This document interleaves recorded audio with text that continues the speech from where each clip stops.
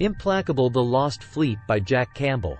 As far from explored space as any human has ever been, Geary and the Alliance fleet are on their own, protecting a diplomatic mission in territory belonging to an alien species with still unknown motives. His already complex and dangerous mission is further imperiled by deadly challenges from other human factions seeking to harm or exploit the aliens. When another alien species whose technology is far more advanced than humanity's arrives, the stakes are raised to the highest possible level. Only the most serious danger comes from an unexpected source.